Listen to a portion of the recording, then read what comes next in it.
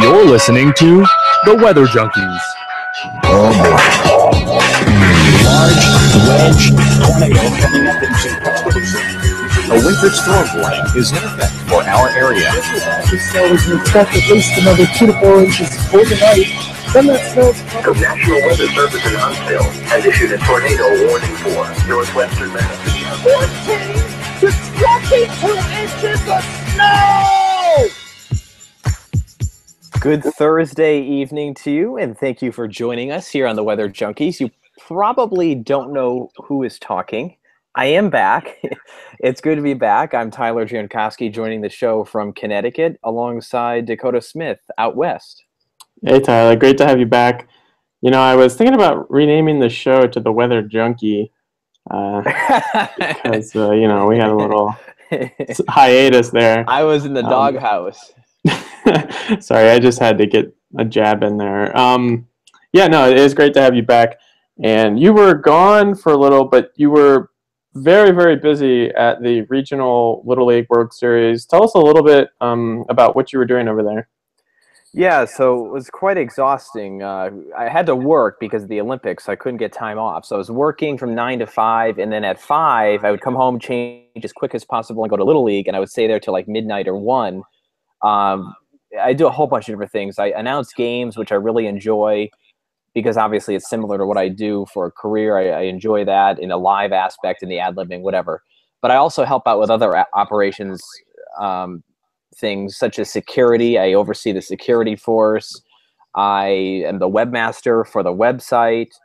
I am kind of the tech troubleshooter. So when any of the Wi-Fi's go down, I have to figure out what's going on, whether it's a TV or the two-way radio fleet. So everything right up my alley. I mean, I just love it, and it's so hard when it ends. I always say my least favorite day of the year is the day after the tournament because it just mixes so many things together that I love.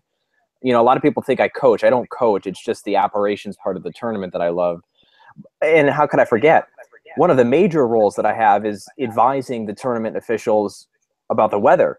And I would be remiss if I didn't say I'm in a pair. We're a team. My friend Garrett Argianis, who was also a meteorologist here on TV in Connecticut, is part of the volunteer weather team. So, you know, we advise when there's a storm coming or if lightning is within 10 miles or if we need to tarp the field. And it was a hectic week. I mean, we tarped the field when you include the softball tournament, which is in July. We tarped the field, I believe, 7 times. And as a meteorologist providing that guidance, I mean, that is exhausting because for baseball, the games are on TV and you have a lot of people that are in the stands. So obviously, when lightning is threatening, it doesn't matter. You have to make the right call, but still, it's a stressful decision, especially when it's just rain. If it's just rain, you know, you don't want to make the wrong call and have the tarp come out. And, you know, it ruins a lot of things. A lot of people go home. They don't come back. If you're on ESPN, you get bumped to ESPNU when you pick up. So it's not easy providing guidance. And I don't provide guidance for the World Series, but they had a nasty downpour there today. And I tweeted out, I didn't envy those people that were providing whatever information they could because it just flared up there on the ridge in Pennsylvania. So that's a little bit long-winded version of what I've been doing the last couple of weeks.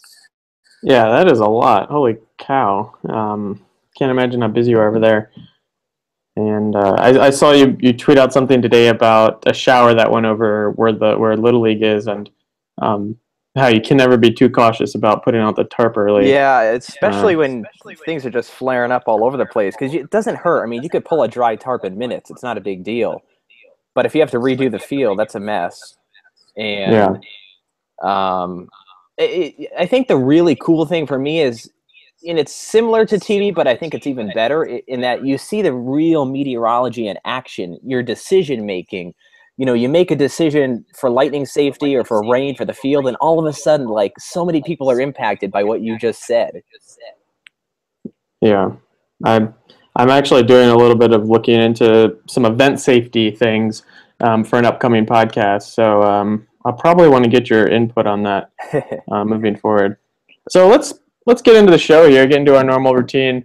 Weather in our backyard today, it's been a pretty nice day in Colorado. We had a little bit of a front move through. It's been pretty hot out here, like normal, but it's going to get really, really chilly over the weekend. Unseasonably cool temperatures, cool conditions. Sorry, temperatures cannot be cool, as John Neese once told me. And then we actually might see some snow in the mountains way up there, which is not terribly uncommon for August, but it's also not something that happens every August. And so Tyler, how's it on the East Coast? Well, the last time I was on the show, I kept harping on the fact that we hadn't had much sustained humidity, and in my absence, we had some of the worst humidity I can ever remember here, and it was for about 5 days where the dew point was between 75 and 80 degrees. The dew point, not temperature. And the all-time record dew point here in the Hartford area is 82, I believe, and we got to like 78 for like 3 days in a row, and that was during the baseball regional, and I was outside, and I don't sweat a lot, but I was just sweating from stepping outside the air conditioning. It was just gross. But now things are settling down, and the sun is setting earlier, and feels like fall is around the corner. It is. It really is, but that also means football, so. It does. That's the one thing that I'm latching on to. I'm going to miss baseball, though. I got to be honest. I'm a big Orioles fan, and I love coming home and just sitting down and watching a baseball game every night. But Sundays and Saturdays will be more jam-packed, more action-packed. So let's get into our tweets. We have quite a few this week, and our main segment will be with a forecaster from the Weather Prediction Center, Brendon Rubin-Oster. He did some of the forecasting for the Louisiana flooding, and that's a pre-recorded interview. We'll do that in a bit. And we'll also have a tweet dedicated to some of the Louisiana flooding. But first, we have a tweet from Jason Farlow. He wrote a piece on his blog/website. And the tweet says, Allen County warning demonstrates why tornado sirens aren't your best alert source. And it shows a map here of a tornado warning polygon. And a little bit of the polygon gets into a county, Allen County, Indiana, and it sets off sirens for parts of that county. It really goes through it in a lot of detail to show where the sirens are and where the tornado warning actually is for. And it's only because that polygon got into a little bit of that county to set it off. So this was widely shared this week. Really great write-up. So thanks for doing that, Jay. Tyler, do you guys have tornado sirens, issues in the Northeast? We don't have sirens that I know of.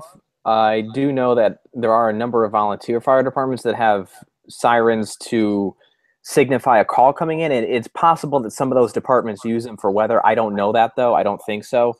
But this is, if you look at the maps on this link, it's horrendous. The county is huge, and it's only clipping it. I almost wonder why they included the tornado warning for that county, because I know a lot of times the Weather Service offices will clip the warnings almost like it's the old days, where they don't go into the new county when it's not needed. Yeah, and even that looks weird at some points, but then you realize that they're doing it for a reason. Yeah, like this. Yeah.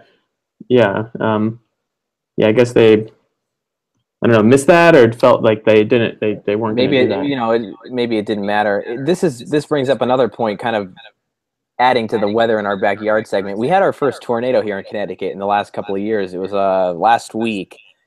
It was an EF0, and we didn't know about it until an hour after it happened.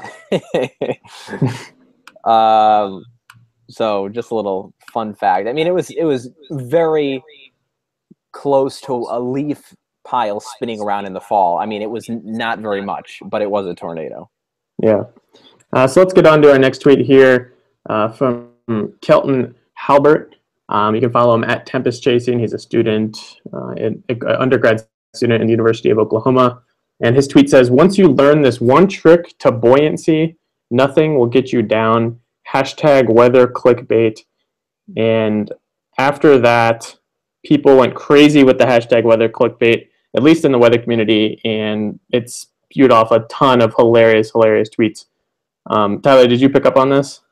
I saw the weather clickbait hashtag going around about long range forecasts, but yeah, it looks like, didn't this guy start hashtag before? He did. He started the how to start a Met fight, Yes. which was also hilarious. Yeah, I wish I could be as good at making hashtags as Kelton was. I'm gonna read it. Apparently, trademark hashtags or something nowadays. Oh, like Rio. Yeah. Yeah, I guess this one got trending too. I did not see that one.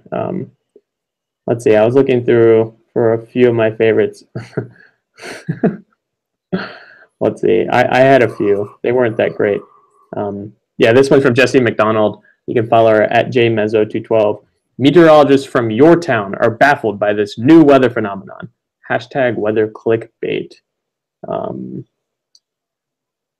The Weather Channel's Jim Cantori saw thunder snow during a hurricane, and he won't believe what happened next. Hashtag weather clickbait. That's from Jamie Oberdeck. Yeah, if you do a quick search of hashtag weather clickbait, you'll be laughing for quite some time. So let's move on to our next tweet. And this one is also kind of funny. It's from Steve Silver. You can follow him at SteveTSRA. He says he's a professional meteorologist and avid Penn State fan. His tweet says, any TV meteorologist whose station covers the Farmer's Almanac as news should threaten to do on-air forecasts by a Ouija board. Tyler, you used the Farmer's Almanac this year? No, we don't. I do know that they followed us though, so this is worth it. No, we don't cover the Farmer's Almanac. And whenever someone brings it up, someone has not yet. I have not gotten a question yet, but I'm bound to in probably September or October. And I gotta try not to flip out. I actually. My mom will. I can't hear you. Can you hear me?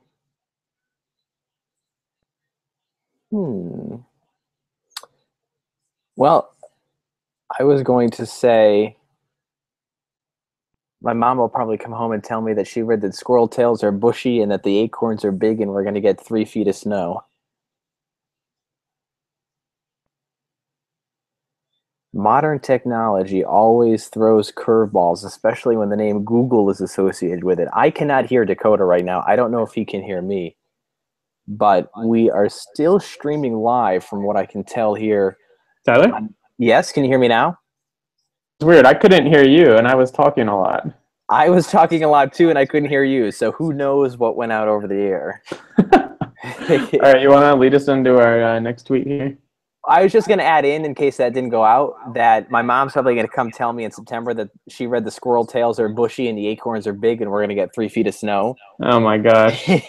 What about the woolly bear caterpillars? I don't know. But, yes, the next one, we have a couple on the same topic. Yeah.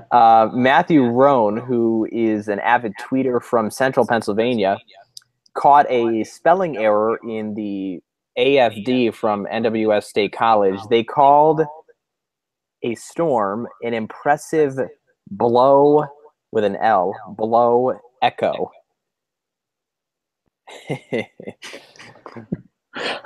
What do you have to say? You chose the tweet. I didn't even look if they corrected it, but this is like the second time they've had a big mix-up this week, I think. Mix-up. On the 15th, on Tuesday, Monday, they tweeted an area of heavy snow will affect north central Fulton and northeastern Bedford, blah, blah, blah. And then they attached a link to something that describes the heavy snow. And, someone just pressed the wrong button and typed the wrong thing in to put out. They were looking for, I believe, a thunderstorm, a special weather statement. Just to confirm that it wasn't an erroneous saved tweet draft, I actually clicked on it, and indeed it says Monday, August 15th, 2016 with the heavy snow. That was hilarious. And just to make it worth it, the towns included were Shy Beaver and Broad Top City. I know you love getting into your Pennsylvania town names. But the other thing that I thought was interesting was they didn't issue what they wanted to issue for another 9 minutes. And they kept the tweet up. And they kept the tweet up. Which I thought it was like an elaborate plan to get a bunch of follows and retweets. because it got 41 retweets, probably more than most of their warnings get. So It looks like 2 other Weather Service offices commented, we're jealous, and somebody hit the wrong button and warned Jen. yeah, I can't believe they didn't delete it, but I don't know. I guess everyone realized that it was a mistake because. Well, imagine if it was a tornado warning and they didn't notice for 10 minutes. Right. I don't know. Yeah, no, that would be bad. And yeah, luckily it was heavy snow. Yeah, so rough week for National Weather Service State College. They have blow echoes and heavy snow across central Pennsylvania. I wonder if the Campus Weather Service picked up on that this week. Our last tweet leads us right into our main topic, and it's some imagery of the Louisiana flooding from Scott Balkmeyer. You can follow him at CIMSS_satellite. And it shows I believe it shows a rainfall. It's a national rainfall map, and it shows some really impressive precipitation amounts along the Gulf Coast in southern Louisiana. And then along with that, it has an infrared imagery of some of the cloud tops, some pretty cool cloud tops with, I guess, just the barrage of tropical moisture that this thing brought in. Pretty remarkable stuff down there that they got. This very scary situation. They've had a few deaths, and that's what spurred the show this week. Tyler, have you been following this? I don't know a whole lot about it, except for it was really bad. I've seen a few pictures, and I saw some rainfall reports. Wasn't one over 30 inches?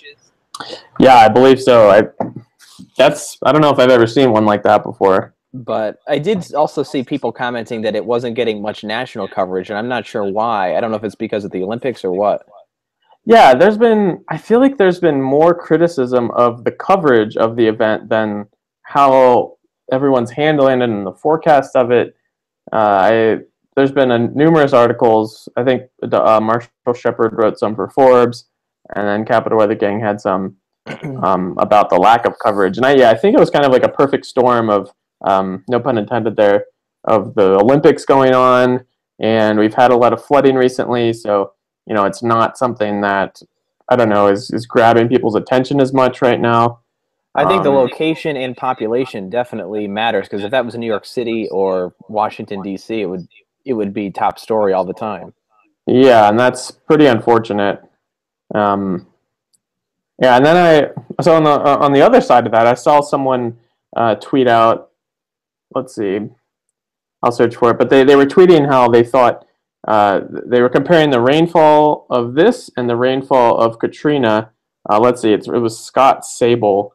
He's a meteorologist at Fox in Cleveland, Ohio.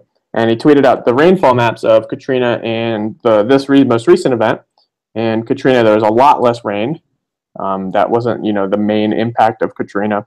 And he tweeted, Hurricane Katrina, Louisiana rainfall versus recent extreme Louisiana rainfall. Guess what received the most coverage? And, obviously Katrina got more coverage because it was a bigger event and impacted more people and, was a bigger threat to life and property. I think he kind of backtracked. He didn't delete the tweet, but he backtracked and said, that wasn't what he was trying to say. He doesn't think this should get more coverage than Katrina or as much coverage, just that he thought it should get more. Yeah, it's weird. I feel like there's been a lot more talk about the coverage of this than the actual coverage of this. It's kind of weird. But yeah, that leads us right into our main segment tonight with Brendon Rubin-Oster.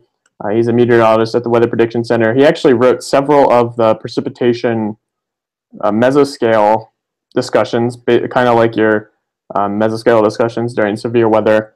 And we had some really good insight from him about what it was like at the WPC and some of the things that they were doing before, during, and after the forecast. So let's get to that right now. And now we're joined by Brendon Rubin-Oster. He's a forecaster at the Weather Prediction Center, a branch of the National Weather Service in the National Oceanic and Atmospheric Association administration. Brendon got his bachelor's and master's in atmospheric and oceanic sciences at UCLA. He's been with the Weather Prediction Center since 2006. It did go through a name change during that time. Brendon, thanks so much for joining us today. Oh, you're very welcome. I'm glad to be here. So one of the things we usually ask people who come on is how you kind of got your start in weather and meteorology, and where you found your passion in this community. So I grew up in Southern California where we don't get much weather, so I was more inspired by what I saw on TV, on Weather Channel and such. I was used to fog and smog and fires.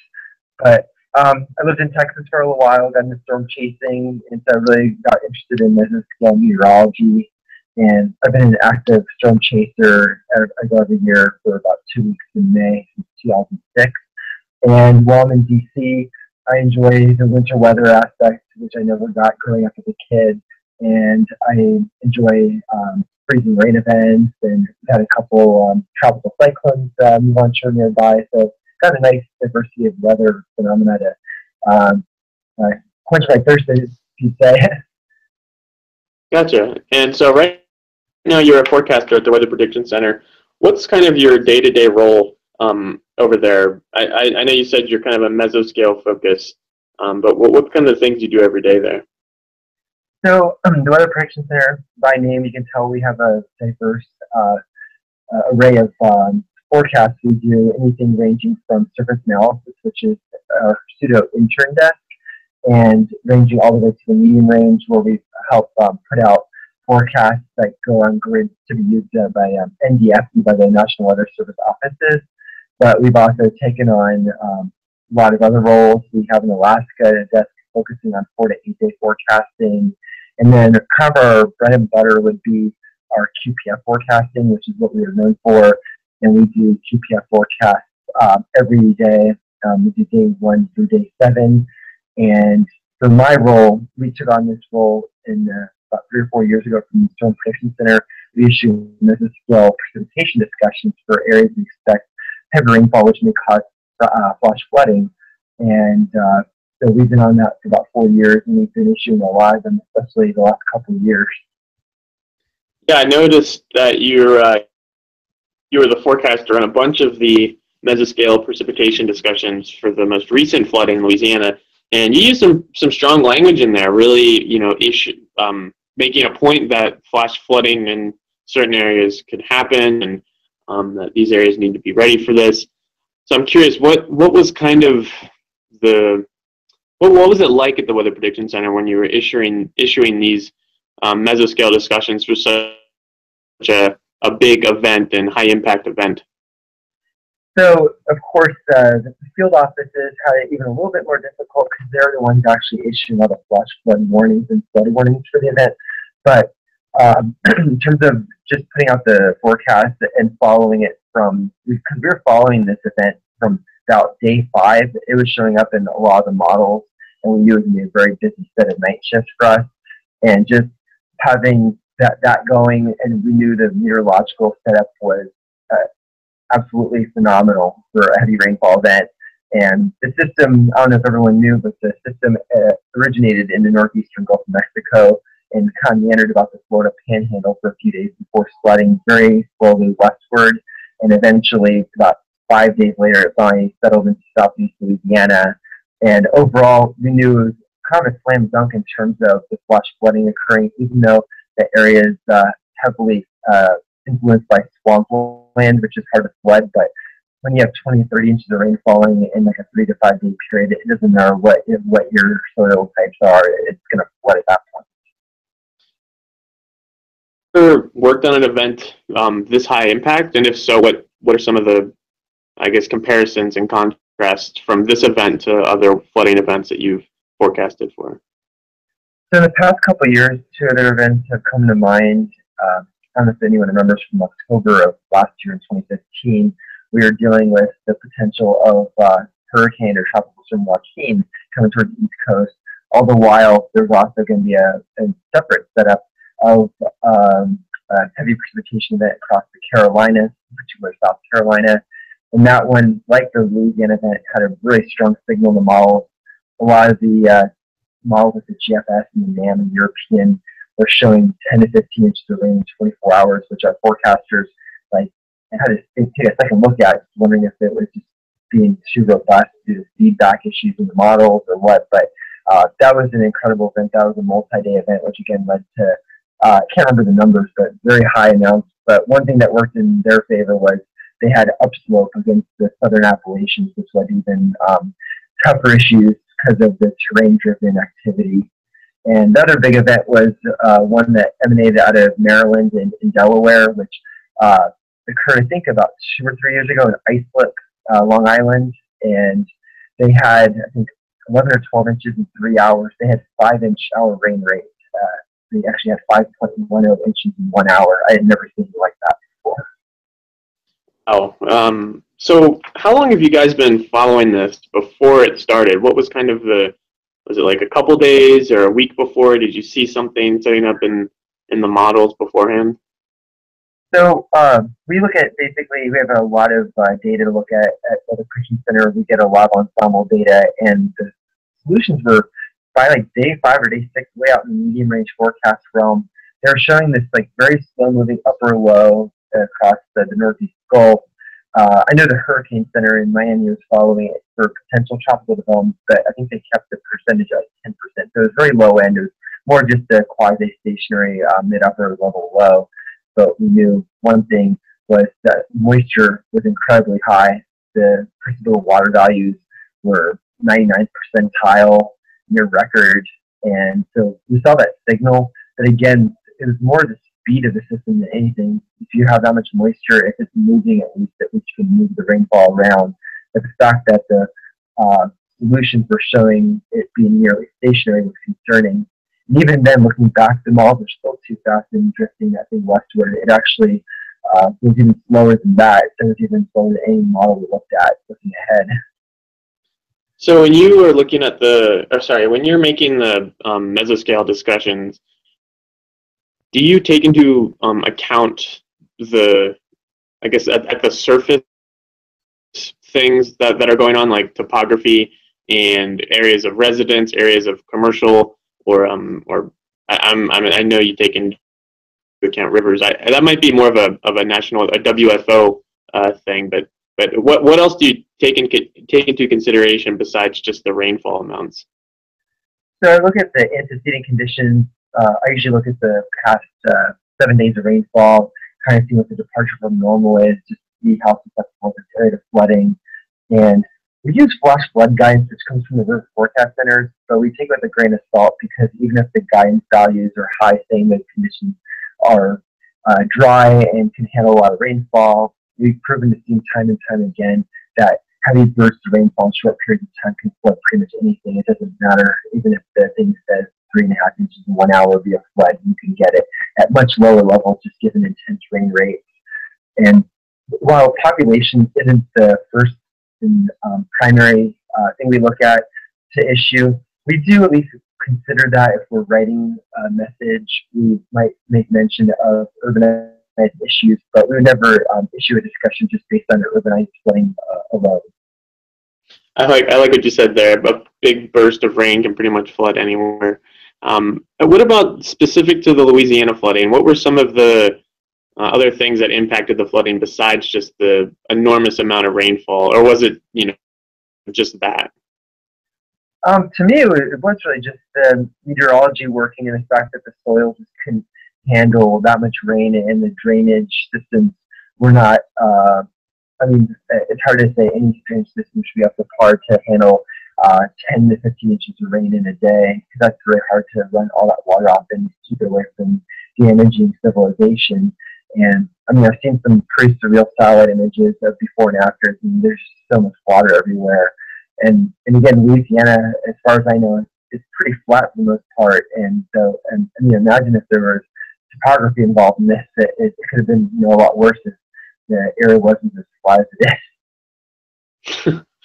So there's been a lot of discussion within the media and on social media about the flooding not getting a lot of coverage, and the forecasts and the science behind it is pretty objective. You look at what's going to happen and you forecast for it just as much as you would forecast for something else. So I'm curious, what at the WPC has there been anything like that, or is it just you guys are forecasting what you see and that's pretty much the bottom line?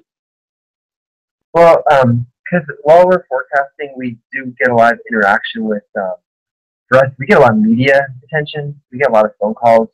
So while we're doing these forecasts and issuing these graphics, we're also communicating with our partners, which are a lot of, we'll get phone calls from like CBS Radio News, Fox, and Wall Street Journal, Reuters, Associated Press. And so we often, even though we're just issuing forecasts, we're also conveying certain impacts that are occurring. They'd like to know what it is actually doing, where is it going, and at the time, like the flooding was occurring, we didn't get too much information about that at first. It was more the aftermath. I really got to see what was actually happening, but in real time, I knew we had to be on our game because this area was getting, a deluge of heavy rainfall. And again, while we don't have the kind of stress level of a forecast office, we've actually issued the warnings and having to deal with the emergency managers and local community. It still is a pretty intense set of days for all the forecasters. So getting information from the ground, observations from the ground is pretty important for you guys when you're doing some of these forecasts?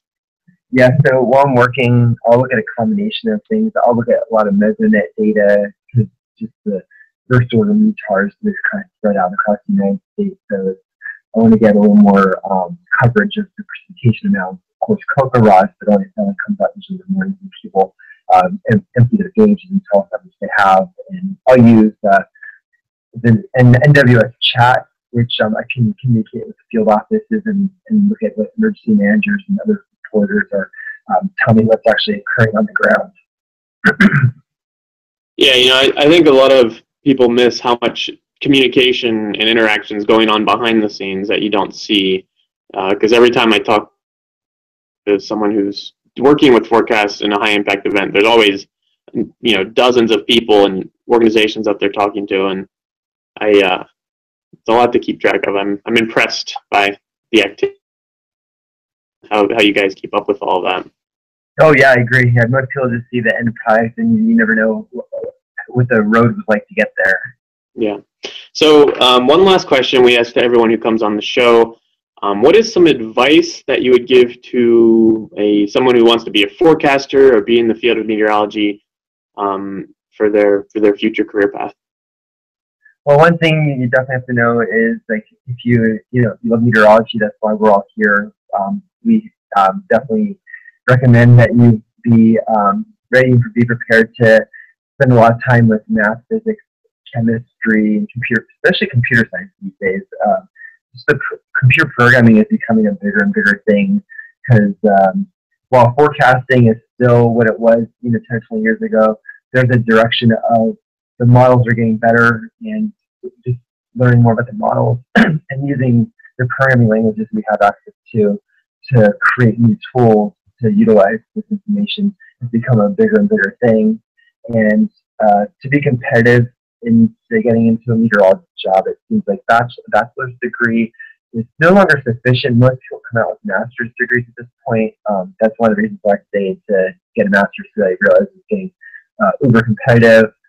And then besides just the meteorology itself, there is also the lifestyle. The lifestyle is a big thing. Like, you have to do shift work, and I didn't realize what that really meant until I got into it. I rotate every 4 or 5 weeks. I go through sets of day shifts, which start really early to go to evening shifts, and eventually I do a set of second night shifts, which take me home in rush hour.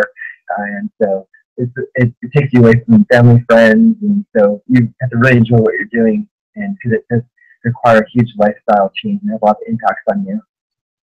Yeah, I think you're right. I think a lot of people don't realize the shifts and the days that you'll be working and the hours that you'll be working. So, thanks for that, because I would have, I don't know, that would be quite the adjustment, I think, for most of us. So thanks for that.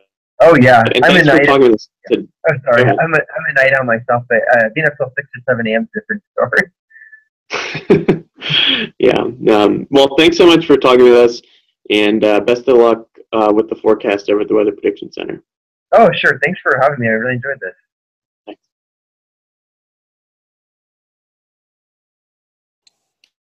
back. That was our interview with Brendon, Rubin-Oster, and great talk. Really learned a lot about some of the operations of the WPC and some of the things that he has to do there, and some of the behind the scenes that you don't see. They're talking with a lot of people during situations like these. They're talking to media outlets. They're talking to emergency managers. They're talking to WFOs, local weather forecast offices, and the list goes on and on that we don't really see. All we see is the forecast and the product, but really they have a lot going on over there. So thanks again, Brendon, for taking some time to talk with us. He actually mentioned that he was the Weather Geek of the Week on the Weather Geeks, the show hosted by Dr. Marshall Shepard. And I guess they just pick people. It's not something you submit to. You get picked, and I think you get recommended by someone. So that's pretty cool. Maybe one day one of the Weather Junkies will be the Weather Geek of the Week. So that was a good, really cool interview. Yeah, neat to have him on. I don't think the Weather Prediction Center gets as much love as the Storm Prediction Center, but I will say I go on their website every day. I think you're right. One of the things I love is their fronts that they draw, because a human has actually looked at things and put something together. So that's usually a good starting point for things. But it's always fascinating to me that everyone clings to the Storm Prediction Center outlooks, but the Weather Prediction Center issues outlooks in mesoscale discussions too. But I bet you a lot of people don't know that. No, I think you're right. I actually didn't know they did the precipitation mesoscale discussions until the other week. But I think they're just as important, especially for situations, like this. I'm curious if I know the Storm Prediction Center does the winter weather mesoscale discussions. I wonder why the Weather Prediction Center doesn't do those, or maybe they are going to start doing those instead of the Storm Prediction Center. You mean this SPC issues stuff during a winter storm? Yeah. And it would make sense to be at the Weather Prediction Center instead. Isn't it always convection based? Yeah, I guess you're right. But I mean, so was I guess you're right on that. It's an interesting battle between the same organization. Well, I guess it doesn't really matter as long as it gets out. It's very cool though when you see a mesoscale discussion in a snowstorm. Oh, that's when it means business. You look for they always mention if there's a chance of thunder snow, and that always gets me going. So I had just a side note here. He's the second Weather Prediction Center forecaster we've had on. Do you know the other one? Paul Cosin. Hey, there you go. Yeah. I was looking through the staff directory the other day, and I was like, oh, hey, we've had someone on before. And he usually does the Alaska office forecast, I believe, most of the time. So they get snow up there for him to forecast for. That's his specialty. So I wanted to do a few plugs here before we sign off. We have a new website. Well, we have a website. It is new, but we never had one before. So it's theweatherjunkies.com. And before every episode, we'll put a blog post up with the main segment and some of the tweets that we're going to talk about, so you can follow along there. We also generally tweet out during the show what we're talking about, so you can follow along two ways if you want. But the blog post makes it nice and easy to just scroll down through the tweets, and there's also a link there to go to the YouTube page to listen in. And I think that's all I had. We will have another episode next week, and we'll also have another episode of Weather Ready or Not, starting to make that a monthly thing. And we're also going to add on someone to the team for those podcasts. Look for that announcement later in the week. So if you're already not following us on Twitter, you can follow us at the WX Junkies. We're also on Facebook. And you can listen to this podcast on SoundCloud, YouTube, iTunes, Stitcher, any real podcast platform that you listen to. And please give us a rating or review. I'm begging you, a rating and review, and I will be so happy, especially on iTunes. That helps us get noticed by iTunes software, which is always good. And next week we'll have on Mike Mogul, So that'll be an interesting episode. Definitely different than anything we've had. He does a lot of work with education in weather and some of the. He's actually he's a certified. He's a CCM, certified consulting meteorologist, and he does some work for court cases, which is he's like a forensic meteorologist on the side, which is really interesting. So yeah, I think that's it. Tyler, you want to send us off?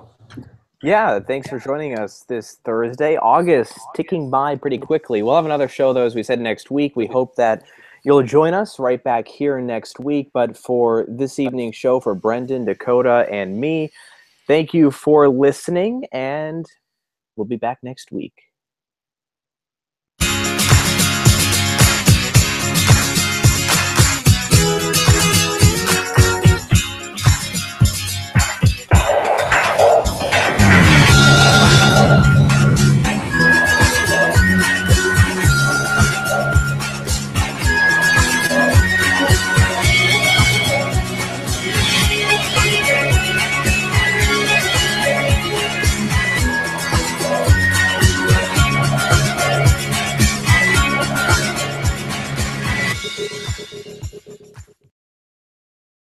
Cow. I gotta go, Julia. We got cows.